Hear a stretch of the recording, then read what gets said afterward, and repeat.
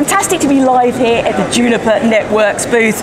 Fantastic breakfast event here. We're taking a moment here with Mike to just follow up on that. Some amazing themes about all things data center and some of the key trends consumers are looking at right now, and also telco partners too. So let's recap the breakfast, I think, as a summary. What have people asking you about as much? And also, just when we look here, well, how great is it to all be back together at MWC? It's amazing, isn't it? The magnitude of MWC is, this is my first one. Oh wow, amazing, fantastic. And I've never seen something this big. It's incredible, and the trends from last year I think have really accelerated, particularly when it comes to like use of cloud, particularly hybrid cloud, but also trends like sustainability as well. So let's drill into all things data center. Of course. What are your customers asking for most at the moment?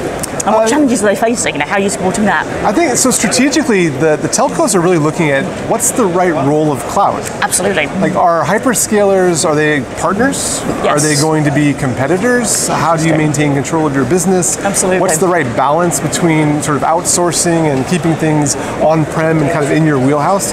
Answering those questions, that is a fundamental strategic question. Absolutely. I think everyone's looking at right now. Indeed, I went to a number of sessions yesterday and also had some particular conversations, and it was 5G native to 5G core, but in particular the role of hybrid cloud and giving people that choice and working more in a collaborative way across the ecosystem. So I'd love to think about that in more detail. So CSPs, hyperscalers working together, where do you see that trajectory? Is it more collaboration, or are we still seeing separation in that marketplace? So I think there's a big strategic question that has to be answered first, right? One is, if there's profit pools, what's the distribution of those profit pools? There's probably three dominant models. One model would be that it's going to be hyperscaler-led, in which case they dominate where the pricing is, and the telcos lose control of their business. In some ways, maybe they get relegated to dumb pipes, which is scary for everybody. The other model is that maybe it's going to be telco-led, that the cloud connectivity is just part of their service, in which case they maintain full control. And then there's somewhere in between, which is maybe it's a meet in the market. But the challenge, even with meet in the market, by the way, is if what somebody's going for is cloud connectivity, then who determines the pricing, and how does that impact the overall bill, and where's the account control?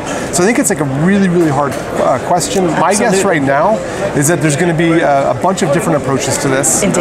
And it's going to come down to individual execution on telco cloud initiatives and what people can do with the technology to drive customer needs. Definitely, and I'm hearing that in conversations as well. There's definitely a personalized strategic approach here, and there's not a clear, consistent answer. So I think definitely this one, when we come back in 12 months' time, I think there's going to be a big evolution here. So I'm really excited to see where we've reached. What's your take on cloud, particularly hybrid cloud, related to this? Because again, kind of enabling some of the benefits we've discussed today and yesterday as well, really key, I think, as a way forward. And again, supporting that choice as well. What's your take on that? So I think cloud is absolutely happening. I think every enterprise has a cloud strategy. Some have an all-cloud strategy, some have a hybrid cloud strategy, some have a multi-cloud strategy. I think as it relates to the telcos, the question is going to be, what role do they play? Exactly. Where there used to be, let's say, carrier hotels in the colos, I think the cloud, or the carriers have an opportunity now to be cloud hotels, where they offer connectivity to different cloud services. And interestingly, if enterprises are going to go all in on multiple clouds, then having the role where you provide the off-ramp into those clouds, that could actually be a lucrative position for the telcos to really make their stand. Definitely, I couldn't agree more with that. And I think just generally, my particular take on the ecosystem play as well, I think we are in many areas going more that way. And I think if we take sustainability, even security to a certain example as well, some of these threats and challenges are so big. Probably the biggest learning point from the pandemic is the beauty of coming together and how we can solve some of these challenges. So that's my personal take. I think we're probably going more in a direction in this particular thematic as well, but I can't wait to revisit this because it is one where there's a lot to play for, isn't it? Really interesting. Well, I think the technology bits that enable all of it. So there's real questions about where's the demarc, where does the telco end, and where does the cloud begin? And I think there's questions about how our service is going to be offered. As people grapple with those, I think the technology choices are going to have to support the strategic choices. I think what we're seeing here, what I hear from customers all the time, is let's get the strategy nailed first. Let's look at what the technology enables, and if the technology is really like a catapult into what we think the decision is, then I think they move forward. If the technology becomes a constraint, then I think it's a different type of discussion. Absolutely, totally agree with that. So Mike, how are you supporting customers at Juniper Networks with these different challenges, but from a tech stance, but also facilitation, like navigating the strategy we were talking about just now? Yeah, the strategy discussion really is having the conversation with folks about what are they trying to do. I think there's things that we can add to that conversation. Definitely. On the technology technology side, I mean, our whole entire thesis is around operations. Absolutely. And so for us, it's about delivering services. How do you get services up? How do you go and deliver them? How do you monitor? How do you connect customers to clouds, customers to telcos? I think the operations thesis that we have is really part and parcel with where this entire world is going. I love that. Fantastic. So that's fantastic focusing on that. And I'm going to go, if we've got time for one bonus question, if I may. Okay. We were talking about diversity earlier, weren't we? Yeah. And I have this big mission around moving from diversity, inclusion, equity to belonging. Because that's where I think there's a missing link sometimes in this discussion. I have a series called 365. It's all about visibilities of role models in tech. So I want to help people be more curious and creative and confident about tech, whether it's as a career or just using technology, you know? If you had a nugget of advice to share, could I ask you to share what that would be? You know, why this is a great space to work? I think the diversity of challenges actually is really interesting. It's such a dynamic space, but if you could share something, tip of advice, what would that be and why? And we'll share that on our Role Models in Tech series. I think it'd be brilliant.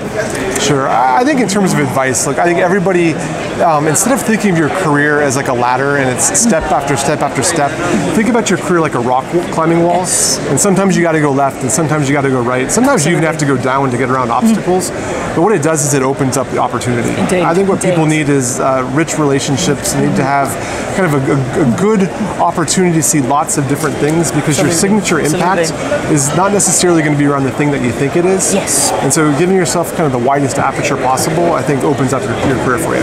I like that as well. I talk about the rise of the generalist, and I think having that one specialism really, really good, but you need to underpin it with that diversity of skill sets. And I think imagine a toolbox of things that you can dip into, and I think it gives you that confidence to be agile to change. So look at tech skills, but also look at things like empathy, emotional intelligence, and problem-solving skills as well. And we'll share some resources about exactly that. So there's lots of ways to get involved, and never be afraid to reach out, I would say as well.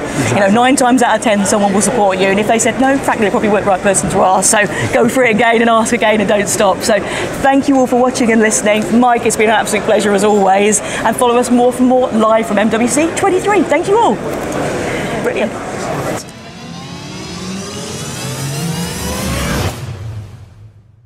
Hello and welcome to Mobile World Congress 2023. I'm Mike Bushong. I am your podcast host for today. A bit of a change in roles. I'm joined by Sally Eaves. Now, Sally, I have a question for you. Go for it. Yesterday was a big moment for you personally. Yes. And it had nothing to do with any of the booths around Mobile World Congress. It didn't. What happened to you yesterday?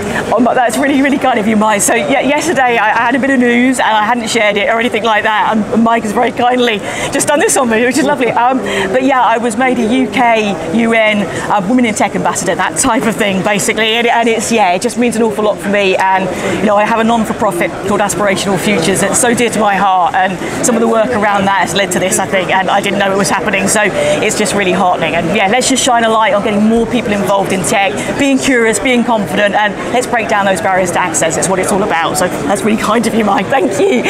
So you mentioned your non-profit. Yes. Tell us a bit about what your non-profit does. So we do work across technology, education and social impact. So we do a lot of scholarships that are based around STEAM skills. So absolutely around technology, and particularly around AI and 5G and security themes, but also empathy and emotional intelligence and how to learn. So things like metacognition. I'm not keen on the gym, but this is like gym for your brain, and it helps you kind of think smarter, because we all learn in different ways, don't we? We present differently, but sometimes education systems are quite linear. So it's helping you know every way learning is actually okay, you're okay, but to support you identify what works well for you. So yeah, smart thinking and smart tech, it helps us all.